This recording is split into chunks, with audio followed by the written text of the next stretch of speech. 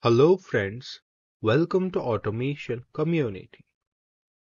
Today in this video, I am going to show you an example in which we will be using set and reset coils. We will also be using memory bits and normally open contacts as well as normally closed contacts. So let's look at the example first. Example 1. If switch 1 is on, then motor 1 and motor 2 will be on. If switch 1 is off, then motor 1 will be off and motor 2 will be on. If switch 2 is on, then motor 2 will be off and motor 3 will be on. And then if switch 2 is off, then motor 3 will be off and motor 4 will be on. So let's move to EcoStruxure Machine Expert, where we will draw a ladder diagram for this example. We will open EcoStruxure Machine Expert.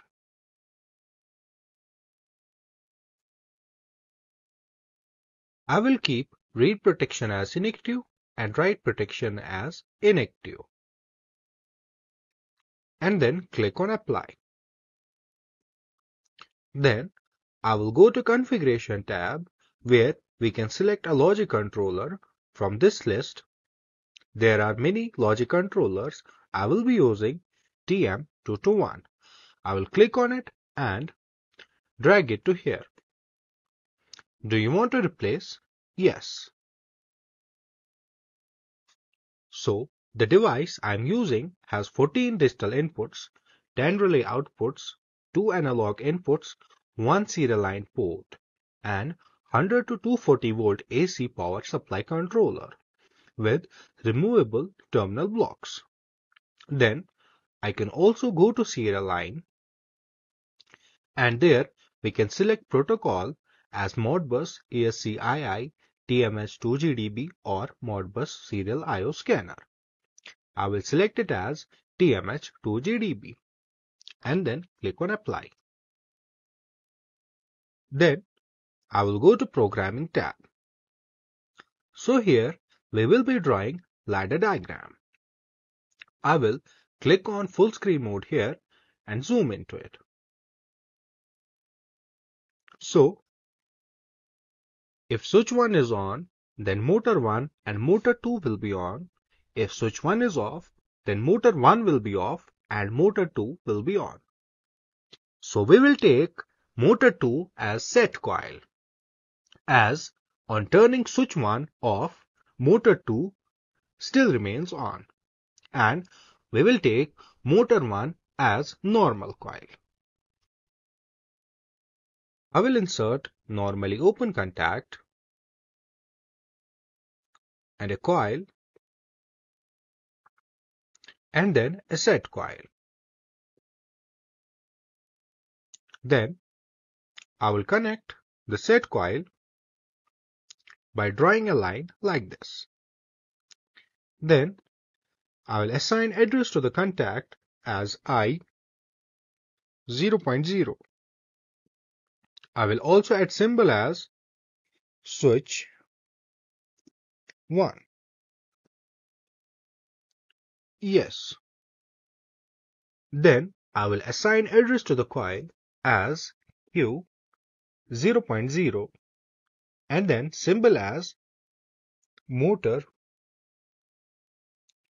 1. Yes. And then I will assign address to the set coil as Q 0.1. I will also add symbol as motor 2. Yes. So when switch 1 is on, motor 1 and motor 2 will be on. And when switch 1 is off, motor 1 and motor 1 will be off, but motor 2 will still remain on. Then if switch 2 is on, then motor 2 will be off and motor 3 will be on. So in rung 2, we will take motor 2 as reset coil and connect it with switch 2. And we will take motor 3 as normal coil and it will be also connected to switch 2. So I will add a new rung here and then I will insert normally open contact. And then I will insert reset coil and a normal coil. I will connect the normal coil by drawing a line like this. Then I will assign address to the contact as I 0.1 and then I will add symbol as switch 2. Yes. Then I will assign address to the reset coil same as motor 2, that is Q 0.1 motor 2, and then I will assign address to this coil as Q 0.2. I will also add symbol as motor 3. Yes. So when switch 2 is on, motor 2 will be off and motor 3 will be on. As we have used a reset coil here, so on turning on switch 2, motor 2 will be off. Then if switch 2 is off, then motor 3 will be off and motor 4 will be on. So for motor 4 to be on, we will use a memory bit. And for memory bit, we will use a set coil. And then we will connect that memory bit with a normally closed contact that will be addressed as switch 2 and connect it with motor 4. So we will add a new rung here and then I will insert normally open contact and then normally closed contact and then a coil. Before that, I will insert a set coil in rung 1 here and then I will connect it by drawing a line like this.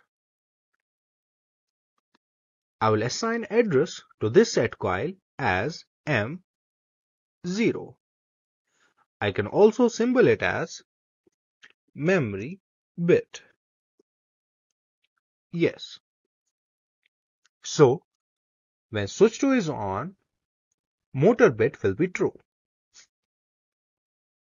And when switch 2 is off, motor bit will be still true as we have used a set coil here.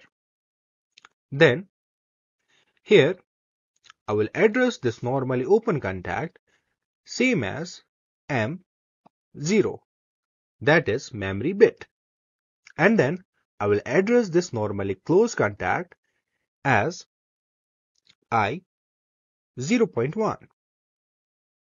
And then I will address this coil as Q 0.3 and symbol it as motor 4. Yes.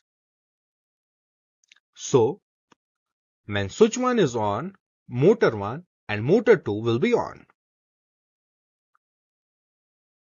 And then when switch 1 is off, motor 1 will be off. But as we have used a set coil here, motor 2 will remain on.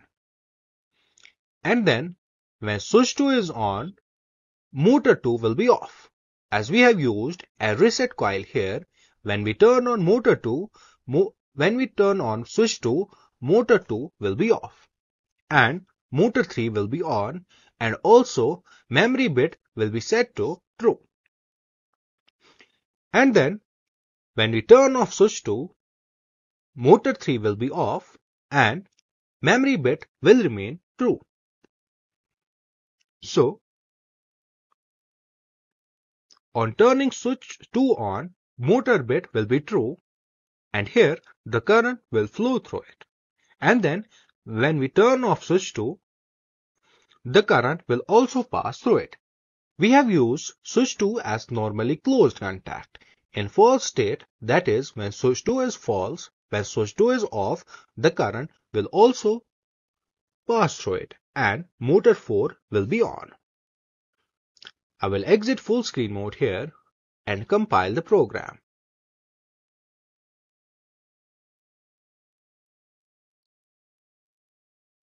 I will go to Commissioning tab and launch Simulator.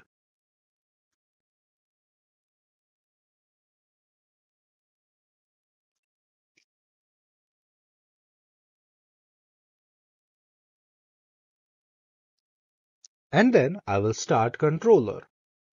To do so, click OK. I will go to Programming tab and click on Full Screen Mode. As you can see here, when I turn on switch 1, motor 1 and motor 2 will be on. And then, when I turn off switch 1, motor 1 will be off. But as we have used a set coil for motor 2, on turning off switch 1, motor 2 will be still on. And then, when I turn on switch 2, motor 2 will be off. As we have used a reset coil here, on turning on switch 2, motor 2 will be off. And motor 3 will be on. And also, memory bit will be true. And then, when we turn off switch 2, a set coil. And as we have used a set coil for memory bit, the current will flow through it, and switch 2, we have used it as normally closed contact. As we have turned off switch 2, the current will also pass through it. And on turning off switch 2, motor 2, and on turning off switch 2, motor 4 will be on. It was all about this example. Thank you for watching.